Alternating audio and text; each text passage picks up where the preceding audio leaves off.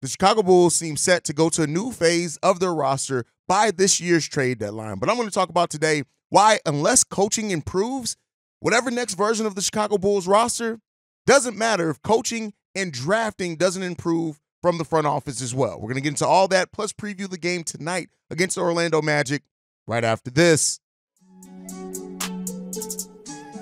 You are now tuned in to Chicago Bulls Central, your number one place for all Chicago Bulls news and content.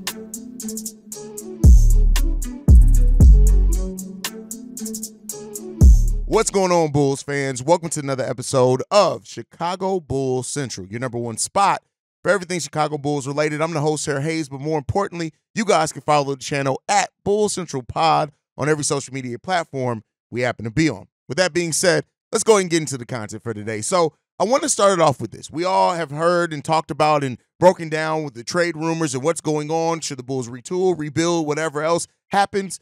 And one of the things that has constantly stayed in my mind, even about this topic, is that if whatever happens, right? Let's say that we do a retooling. Now it's kind of been made and been made clear. If you guys haven't checked out me and Pat's interview with Darnell Mayberry over on the Locked On Bulls, make sure you guys go and check that out. So it's kind of been made more clear now that it's not just a agreeing to part ways from the Bulls and Zach LaVine, or that they're more open to it as been presented. It's more so that Zach LaVine has made basically a trade request or wants to see the team drastically improve. But with that said, right, I look at this and say, while everything, I'm going to be clear, everything, I'm not saying that everything wrong with this team is solely on the shoulders of Billy Donovan. But here's what I will say is that whatever the next phase of the Chicago Bulls is, if they go into that next phase and expects Billy Donovan to be the coach of that throughout that next phase, we're going to end up right back where we are. And Billy Donovan, you guys know, I've said it consistently, I don't think he's a terrible head coach. I won't go that far as to saying that, but that doesn't mean he's the right head coach for this team, right? And when you look at Billy Donovan and his faults as a coach and where he's come, it's always been kind of the same thing where he is. Lack of adjustments. If he's in there in the game against another coach that's a strategist, he's just going to be outcoached, right? And you've seen it at high levels as far as getting to the playoffs, and then we've had struggles of even getting to the playoffs as a Chicago Bulls team. Yes, this time with OKC Thunder, he was above 500 every single year he was the coach there. The lowest amount of wins he had with the OKC Thunder was 44. That would have actually put him towards the top of what we've done here in Chicago. The most wins he's had so far is 46 wins. Billy Donovan has a career win percentage with the Chicago Bulls at 41%, and that is not going to cut it. And then when you look at even more so, if this Bulls team does go younger, right, even if we'll say the word rebuild, retool, whatever it is, but if they do go younger and try to reconstruct some things, right, there's a lot hanging on whatever this team gets back in the eventual Zach LaVine trade, right? DeMar DeRozan, we've already heard now that he is kind of open to staying, but he really wants to take a look at what this roster is going to look like and what the direction of the team is. And I tell you what, if Billy Donovan is your coach leading that next direction, I don't feel too confident in the Bulls coming out of it on the other side any better than what we are now. Billy Donovan, not only in his in-game coaching, and like I said, everything's not on him. A lot is on player execution as well. But when you look at Billy Donovan, the lack of rotations, the lack of using players to their biggest strengths, right? The stagnant offensive game plan. Billy Donovan is a coach that he's going to be best if you have a high-level point guard or a point guard that believes in the system. We've seen it. Lonzo, right? We've seen it with Chris Paul. We've seen it with Shea. We've seen it with Russell Westbrook, right? We've seen it with Pat Bev to a degree, and Pat Bev is a point guard that really buys into the system that Billy Donovan has. He loves Billy Donovan. You've heard it through all of his comments. Anytime Patrick Beverley has ever talked about Billy Donovan, it's been glowing.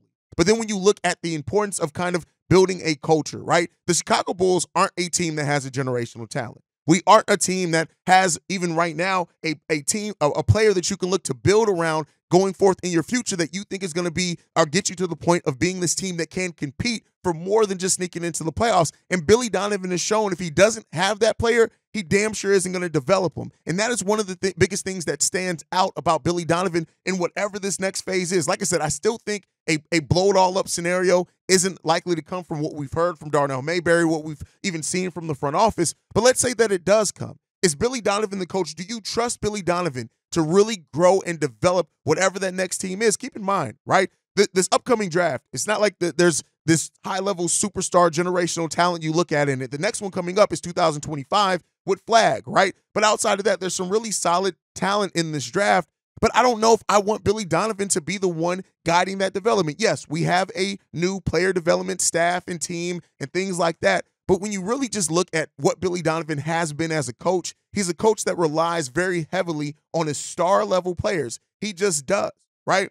And unless you have that, and even if you did have that, we've seen that Billy Donovan can only go so far as to do that. So if the Bulls are going to go forth in this path of going technically rebuild, retool, whatever it is, I know Billy Donovan still has the secret extension. I know we still don't know how long or the money that's on that extension. And I will admit, even in me saying this, it's highly unlikely that Billy Donovan is removed anytime soon as the Chicago Bulls head coach. But you got to ask yourself, if the Bulls are trying to jumpstart this next phase of the team, even if we keep Billy Donovan a year or two, whatever it is in that time, how much is that going to potentially set back any young players that you get to refresh this Bulls roster? And I like to be somebody who likes to be realistic. I don't like to be hyperbolic. I don't like to blame everything. If you guys have watched me for a while, I don't blame every struggle of anything that goes on with this team on any one aspect. Is always a combination of a few.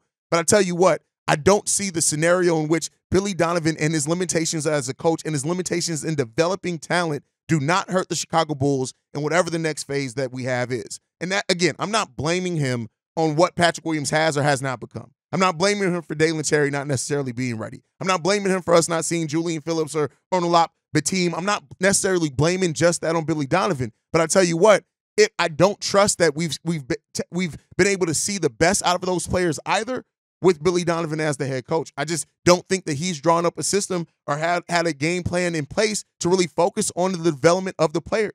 And so Billy Donovan did not want to be part of a rebuild in Oklahoma City. That is part of the reason why he agreed to leave there. And I think that if the Bulls do go this full rebuild that a lot of Bulls fans are hoping for, it better come via Billy Donovan also agreeing and maybe he stays for a year or whatever else. But I think eventually it has to get to that situation to realize it's time that Billy Donovan isn't the guy, right? And in this rehaul of the roster, also reevaluate what you have here with coaching and what is the most that you can really expect this coaching staff to get.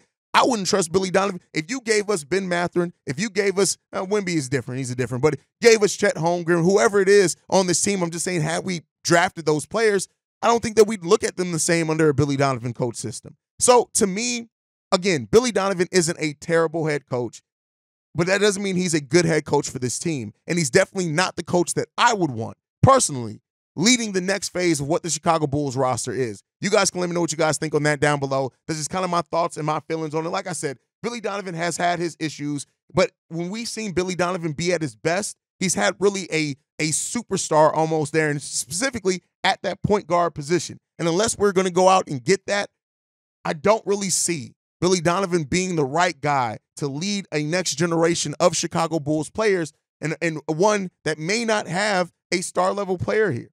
That's my personal opinion. But with that said, right, we talk about the young talent on this team.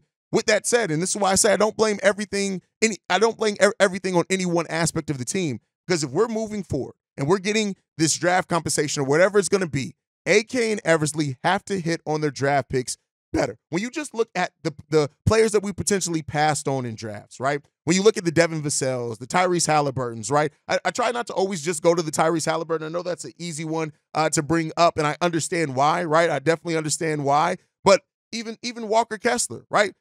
These are players that definitely would have helped the Chicago Bulls, even this version of the team, much more than who we ended up drafting on. And while I understand the thought process, but behind possibly going high upside with the young players that the Bulls have drafted, when it really just comes down to it, you have to at some point hit on an actual talent that isn't just a theoretical talent, but you have to hit on somebody that has that high upside. And right now, we've not seen the Chicago Bulls front office draft a player that seems like they're going to hit that high upside ceiling again. I'm not including Julian Phillips in this because we just don't know what Julian's going to be. And I'm not saying that Dalen Terry and Patrick Williams don't still have time to develop, but I'm just saying that they have to make better decisions.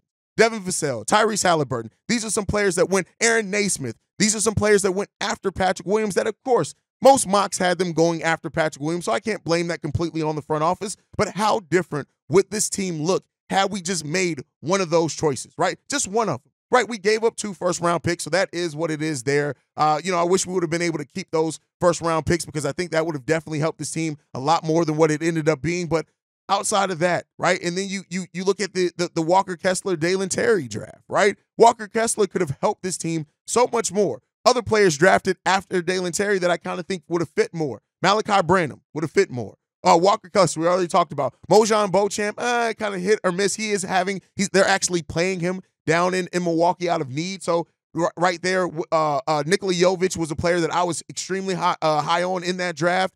So you can't keep missing on draft picks. And I think with the combination of missing on a bunch of picks, right, and not getting the guys that ended up being the true high upside guys in that, we need to see this front office in whatever this next, like I said, regardless of what this next phase is, a team that does not pay the luxury tax, which is a mandate by ownership that's not necessarily on the front office, one of the key things that you can still be successful in that is drafting well. This Bulls team has to find a way to draft better and more consistently. They have to do it. If they don't, then we're going to keep finding ourselves behind the 8 ball.